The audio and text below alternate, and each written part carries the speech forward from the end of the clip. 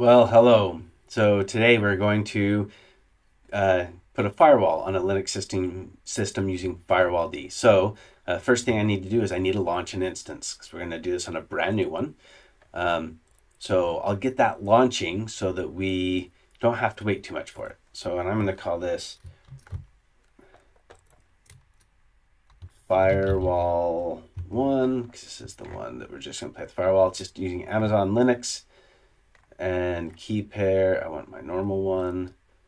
And that should be good. Launch instance.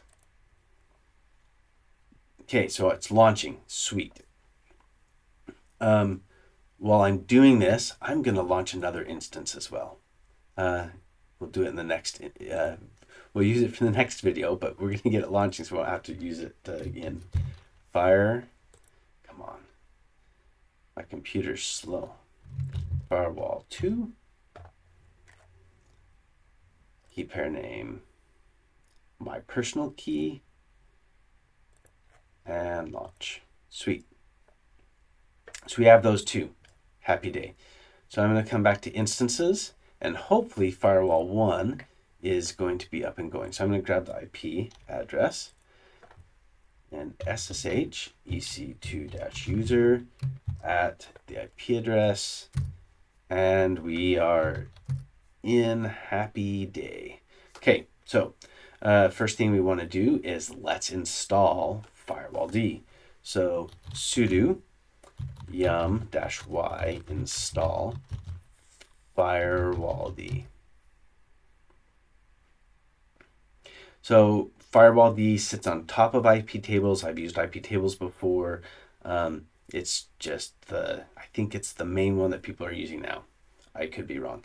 By the way, using a firewall, an instance-based firewall in Amazon is an anti-pattern, but as a cybersecurity expert, you should definitely be using firewalls on instances. If anything else fails or is misconfigured, that's your last resort. Okay, so we're going to set it up really basically, so a really basic firewall. Okay, so we've got it installed, but if we look at firewall-cmd and --state, and I always not running, and there's list-all, which shouldn't work because it's not running. So we first need to get it to run. So we can systemctl start Firewalld. System control start. I misspelled it. Imagine that. I still misspell it. Firewall D. Did I? Let's clear this. I wonder if we have to enable it. Systemctl enable Firewalld. Okay. Oh, I'm not being root. Ha, that makes sense. Okay, so we're going to go back to the start. Sudo. I knew there's a reason I usually do this as root. So sudo so let's do firewall-cmd and --state. It's now running. Happy day. But if we do sudo firewall-cmd --list-all, we can see that it has public. It has some services. So cool. It looks like, and it's active. So firewall, sudo firewall-cmd get default zone. It's public. So, by the way, we can also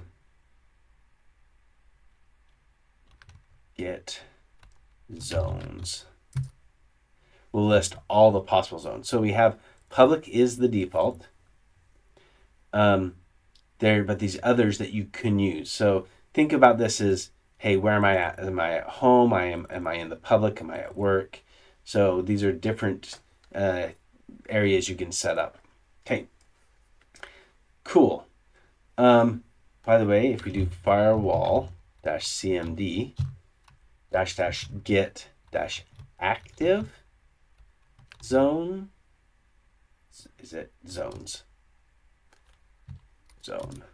Oh, sudo.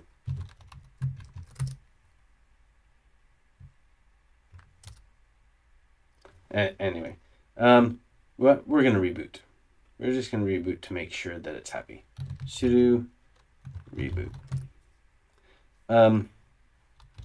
Clear. So now I should be able to log back in pretty quickly. But enabling a firewall, there's always a chance that you've made a mistake and you can't log in. Just a heads up. But it also takes a little time to reboot. So this is where, especially if I'm doing a test with my students and they're doing a hands-on activity and they have to do a firewall, they're sitting here, they're trying to connect and they're like, shoot, is it rebooting or is it my firewall? But it's still rebooting. It'll take a little bit of time, not too much.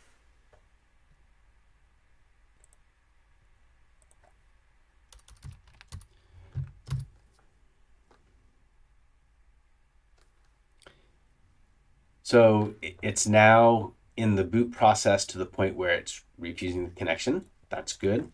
That means it's probably done. Cool. So we're back in. Happy day. So now let's do one more thing here. So if we look at this, so sudo firewall-cmd --list -all. So that's cool, but what if we want to add another service? So by the way, public is active now. We didn't see it as active before. Target's default, and here's the services that are allowed. You can also do ports, protocols, and stuff. So anyway, so we're going to add another service. So sudo firewall-cmd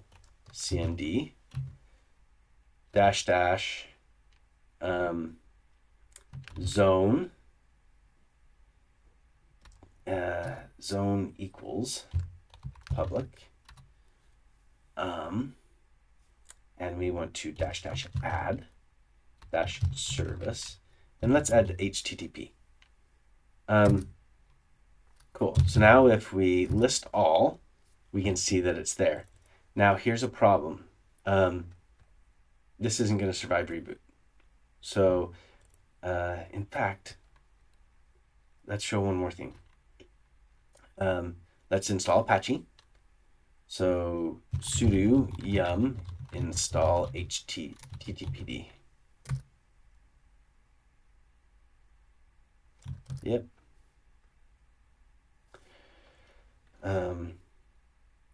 Sudo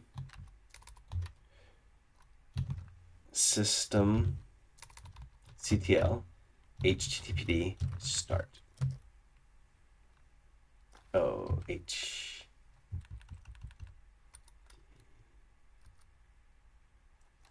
know, I need to enable it. That's what it is. System control.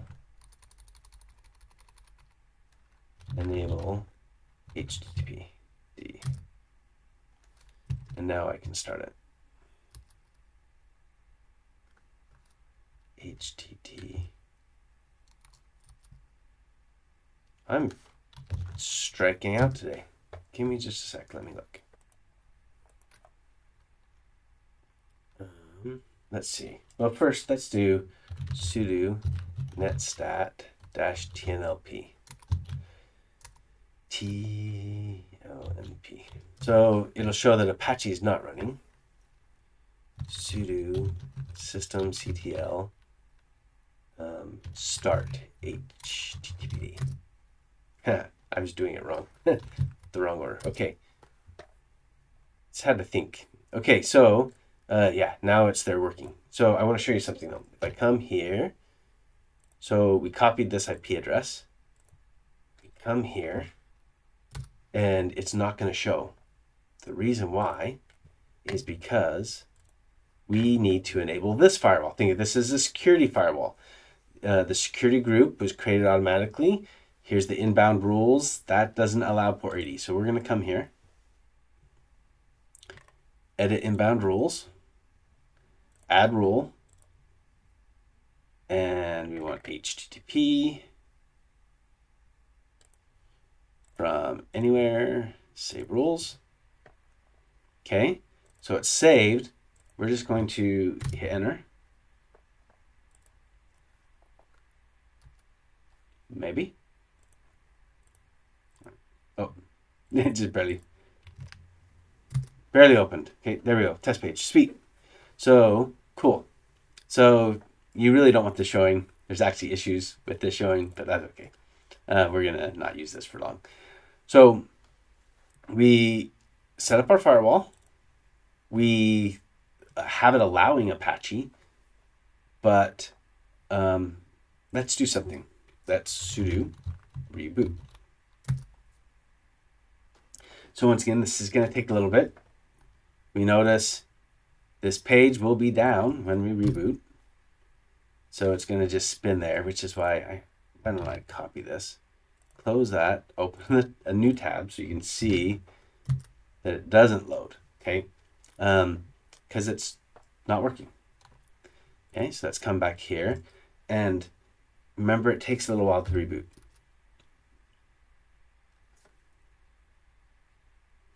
So it usually doesn't take more than 2 minutes. It depends on the system though. If it's a big system with a lot of disk and it has maybe an issue it has to check, that can take longer, but usually it doesn't take long. Remember, I usually Control C to check again every once in a while. And if you remember up above, right before it logged me in, it did, well, I can't go up high enough. Right before it logged me in, it did say, hey, it's denied, because I caught it at a specific time during boot. This time I didn't. Cool. So I'm back up. If I look sudo netstat-tnlp, look right there. I can see HTTPD started. Sweet. And if I come here, it's not going to work. So I'm going to copy this and open a new tab. Unreachable. And that was really quick. The reason why is because sudo firewall-cmd --list-all HTTPD is gone. We rebooted. So if I type history, this command right here adds the service back in, and then we can come back here. We should just be able to hit enter, and it works. So what we need to do, come back here, hit the up arrow, and we're just going to do -- permanent. Sweet. Now it should survive a reboot. This is why right before I send anything into production, I want to reboot it and make sure things still work, because someone's went through and they've changed something and it's working right now, but the moment the system has to reboot, the very first reboot, things aren't going to work. Just reboot it, see what doesn't work, fix it, reboot it again, and validate that it's fixed. So anyway, I hope you've enjoyed this. We installed Firewalld, we installed Apache, we opened up Apache on Firewalld and on our security group, our network firewall. We'll see you in the next video.